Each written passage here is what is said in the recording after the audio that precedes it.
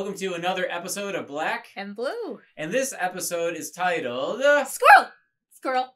Squirrel! Squirrel, squirrel, squirrel, squirrel, squirrel.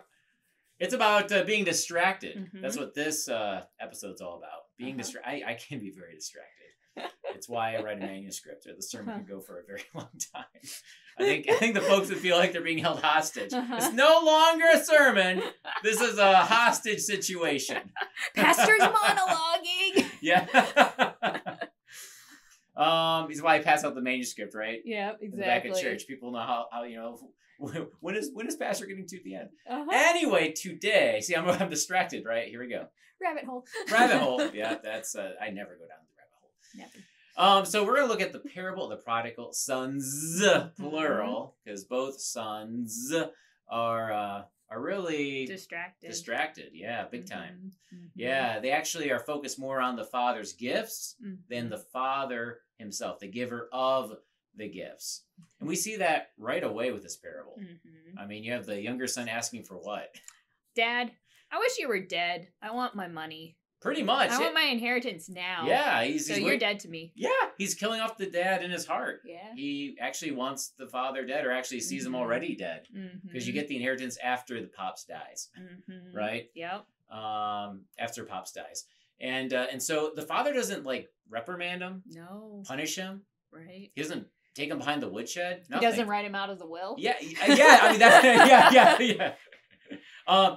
He actually goes along with the plan. And what's fascinating is that the elder son is quiet, which means the elder son is actually wishing Dad was dead too. Yeah, exactly. His silence is something we don't talk about often. Yeah. But actually, he likes this plan because he's going to get actually a bigger chunk of the inheritance.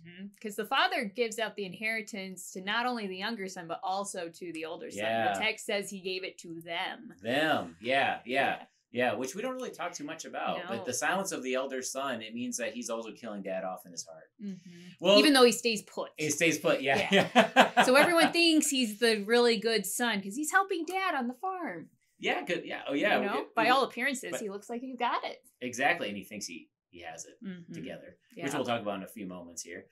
Younger son, he takes his chunk of change, and what does he do? Goes off to a far country. Yeah, he doesn't want to live underneath the father's thumb anymore. Yep. He wants to live life on his terms, which is always a great idea. No, it's always a bad idea. He wants to do it my way. Yeah, the Frank Sinatra way, right? He's listening to too much of listening to too much Frank Sinatra. Old blue eyes. Yeah. And so in this faraway country, the younger son, he squanders the inheritance. He spends it all. Just keeps going to the ATM till there's nothing there. Yeah, I mean, everything's great. You know, when money can be withdrawn from the ATM. But the day that he goes to the ATM and there's no more money, big trouble. Yep. It gets pretty rough and tough. And whatever friends he had, you know, he learns quickly they were fair weather friends. Only with him when he could spend money on them. But once the money's gone, he has no one. And, you know, the well runs dry, but also the land is dry. Yep, there's a big famine. So he can't even, like, depend on the land, like, to pick and pluck the fruits and the veggies and the nuts. He can't even live off the land because there is nothing. The land ain't producing. Barren. Emptiness. Yeah. That's it. And so he finds a help-wanted ad, right? And he gets a job. Yep. What kind of job? McDonald's? Nope. I think this would be a micro dirty jobs kind of contender. Yeah. He's feeding pigs. This is probably, we know it's told within the context of really a party. Jesus, he's having a party at the beginning of Luke 15. We're told that he's having a party and he's eating with sinners and tax collectors, and that's what the Jews are grumbling about. How dare he? Yeah. And so really, in a lot of ways, you probably this is a Jewish son who is now feeding pigs, and so you really can't get much lower than feeding pigs as a Jew. They're unclean. Yep. You're not supposed to eat them, touch them, anything. Anything, yeah. No BLTs. No bacon at all. I love Bob the pig. He tastes so good. Bob the pig. My nephew will know what I'm talking about there. I call every pig Bob the pig. So talk about going from, the palace to pig, poo, and pods. Mm-hmm.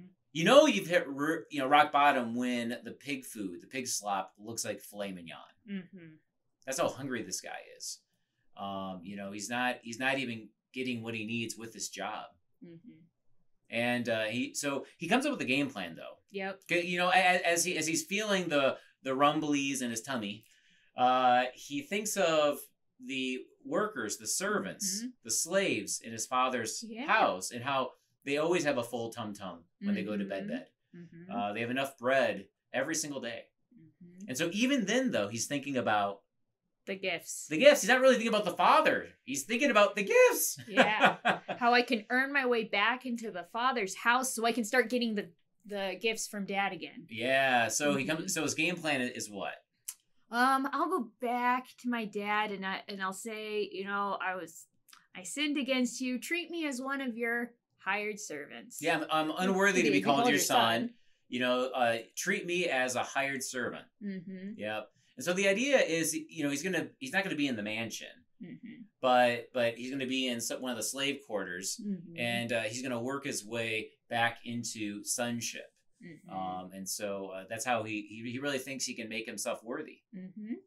And so first he'll start off as a slave, and he'll make his way as a son. Mm-hmm. And he'll do it by his efforts, by his performance, by his works, by his actions, by his doing. He'll make himself worthy. Exactly. Worthy to be back in the palace. Yeah, and on the way there, he'll have a full tum-tum, because that's mm-hmm. his only concern right now. Mm-hmm. I'm starving to death. He wants the edible gifts, basically. The gifts you can eat, sink your teeth in. I'm thinking of edible arrangements now. Thank you. Oh my, you're welcome. So he makes his way back to home, mm-hmm. and I have this picture of the father, like this rocking chair that he got from Cracker Barrel, of course, mm-hmm. and he's on the front porch just rocking away and has his mm-hmm. binoculars. And one day he actually sees the son approaching, and what does the father do? He gets up and runs to him. Well, now, the son was still a long way off. Yeah, this is important though. Yeah. When the younger son left mm-hmm. the home, he not only turned his back on the father, he turned his back on the entire community, mm-hmm. the village. Yeah. He was not only saying, I hate you, Pops, but I hate you, village. Mm-hmm. And so the father doesn't want the village people to get their hands on the younger son, because if they do, game over. He's toast. They're going to rip him apart. Mm-hmm. And so the father doesn't want that. He wants the son alive. He loves mm-hmm. the son. Yeah. And he proves that not even with words, with actions. Yeah. He runs to him. I mean, showing his legs, which would be really scandalous at that time. I mean, stately, rich men don't run, much less lift up their ornate robes to run to a son who smells of pig poop. Yeah, I mean, talk about humiliating yourself. Yeah. But it was all worth it because he wants his son back, and he's back. Yeah, so he gives him this huge hug and kisses him, and just is so excited to see him. Yeah, and I picture him just with those arms spread out, protective mm-hmm. wings, mm-hmm. embraces him, mm-hmm. tears rolling down his cheeks, mm-hmm. and kissing this son that reeks to high heaven. Mm-hmm. And he just mm-hmm. doesn't care. Yep. Because his son is alive. Yeah. And within the loving embrace of the father, mm-hmm. The younger mm-hmm. son, he drops a part of his plan. He realizes actually his game plan has just gone up in smokes. Mm-hmm. And smoke. Mm-hmm. His become a servant plan, it's not going to work. Yeah, so he says, within the loving embrace of the father, what? Mm-hmm. I have sinned against heaven and against you. I'm no longer worthy to be called your son. So he knows he's unworthy, mm-hmm. But he's still a son. Yeah.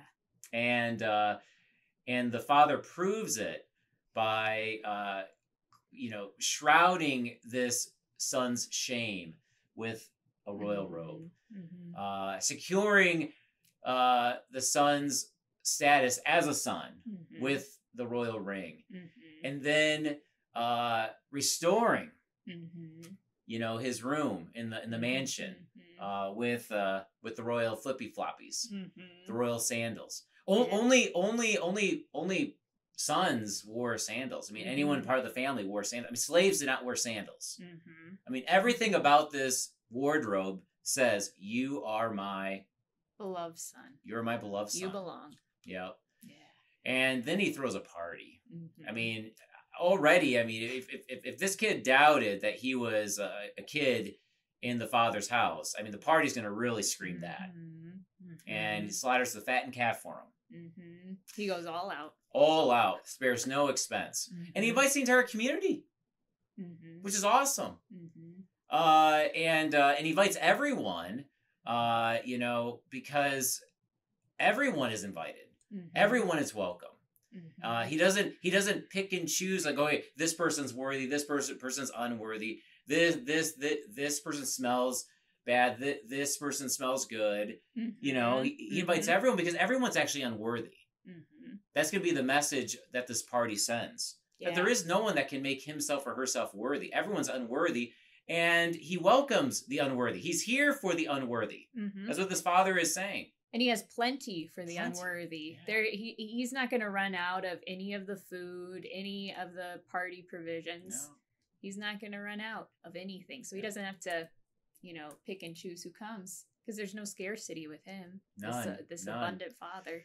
But the elder son, he doesn't recognize that quite yet. He's out working in the field because that's what he does. He worky all day long. Yeah. Because he thinks he needs to claw and climb his way to the top. He has to earn every little bit. Because for him, life in the father's house, he doesn't get it.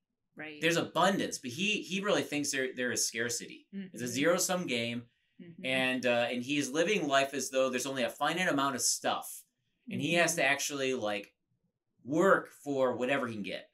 Whether it's approval or money or anything of the father's love that he's got, it's based on his performance. So he's viewing his dad basically as his employer, his boss. He's living like a slave, not a son. He really is. Yeah. And so he's leaving, the fields because, it's 5:00 and he's punching out. And the workday's over. And here's all this ruckus, all this noise. And he wonders what's happening. And so a servant tells him, "Oh, your brother, the one that was gone, well, he's back, and your father is so excited that he who was lost is found, he who was dead is now alive." Yeah. And now we're partying. And so he won't go to the party though. He goes and pouts outside. Yeah. No party for him, only pouting. Yeah. And he pouts because he's deemed his brother unworthy. He's done all the wrong things. And from his perspective, now this younger brother is being rewarded for doing all the wrong stuff. He who has done all the right stuff, he should be the one rewarded. And so the father, he goes out to him and begs him, pleads with him, "Hey, come to the party. Stop pouting and start partying with us." But then he says, what? "All this time I've worked for you, and you didn't even give me one kid to celebrate with my friends." Yeah, see, he wants a party where he gets to have a bouncer, and that bouncer, he tells the bouncer exactly who's allowed in, only the worthy, and so he sets basically the standard for who is worthy and who is unworthy, and only the worthy people are going to be at his party. Only the people like him who have it all together. Oh yeah, they made all the right decisions. Did life the right way. Earned their way into this party. But all the losers, they're on the outside, and the bouncer will make sure that they're on the outside. Because none of the valuable food should be spent on them. Oh, never. No, they're not deserving. Nope. Nope, they're unworthy. And so then what's interesting too is he never calls his dad. Yeah. And he never calls his brother. He says this son of yours. This son of yours. Yeah, so he even the language of the elder son, he's completely cut himself off from the father and his son and the family. He has completely divorced himself from the family, turned his back on the family. Yep. And then the father, he's like, whoa. What are you talking about? Everything that is mine is already yours. Before he was even conceived, it was already his. His. Yeah. Everything was already his. Before he could even lift a finger and put in a good work day, 9 to 5. Before he could walk. Before he could walk. Before he could do anything, everything was already his, a gift. And remember, this is not like any other house on planet Earth. Remember, this is not about an earthly father. This is about God, our heavenly Father. Mm-hmm. And his mansion, we can't outgive him. No, we can't. And even, what the younger son squandered, he had covered. The father had covered and some. Mm-hmm. He still had plenty of clothes to clothe him in and plenty of food for the party. Because in the mansion, there is no scarcity. It's only plenty. Mm-hmm. Only abundance. That his well can't ever run dry. Mm-hmm. That is a free flow of gifts. And the father is just he's begging the elder son, just, live in that flow of my giving. Mm-hmm. Unconditional, no strings attached giving. And his giving is not a trickle, it's a tsunami. Yeah. It's a Niagara Falls amount of gifts. The father's like, be filled. Yeah, be filled. And so we don't really know what the elder son does.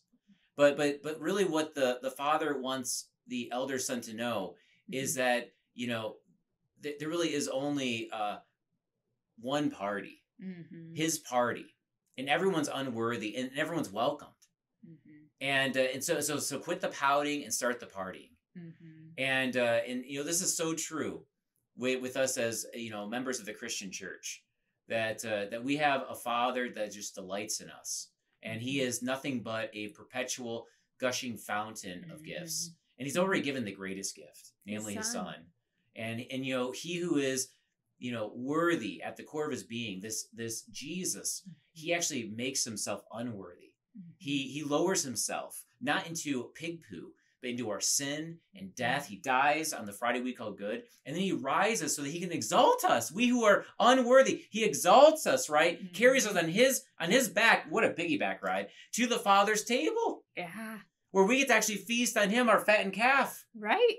Yeah. We get to sink our teeth into not scarcity, but abundance. Yeah. We get to taste and see abundance. We get to love abundance, live abundance, be abundance.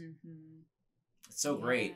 And we're given such a wardrobe. We are. Oh. In the waters of holy baptism, we're given that robe of Jesus. Just like that younger son, we're given this beautiful robe that shows how worthy we are because of Jesus. We're given the name of the Father, the name of the Father, Son, and Holy Spirit, which is like that signet ring saying you belong. And there's a room with our name on it that our Lord Jesus has gone to prepare for us. So that's our cool sandal. It's a cool sandal fashion. Yeah. Oh, yeah. From slaves to sons and daughters, right? So, I mean, you can't ask for a better rags to riches story. And it's not just a story. It's true. It's true. You are a son, you are a daughter in the Father's house. And in this house, the Father's house, there isn't scarcity. There's plenty. Abundance. Only abundance. And let's live like that. Wait, you mean we get to live in abundance every single day? Yeah. Like this day is full of abundance? This moment? We can't outgive our giver God. Exactly. And so every time you go to the Lord's Supper, we're no longer distracted. Our focus is on this Father. Where we get to sip and sup the Son's sacrifice. We get to taste and see abundance. We get to receive from the giver himself. Yeah. It's awesome. It is. So let's, just party in the Father's house forever. Woo! By his wounds, we are healed. So long. Ciao.